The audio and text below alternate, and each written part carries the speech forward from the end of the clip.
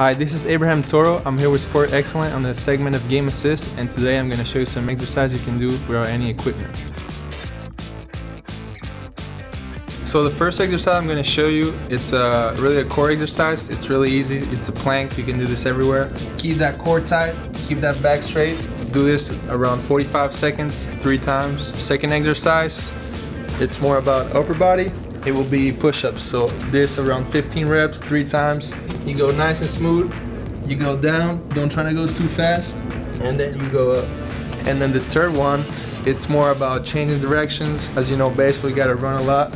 And it's just about shuffles, changing direction.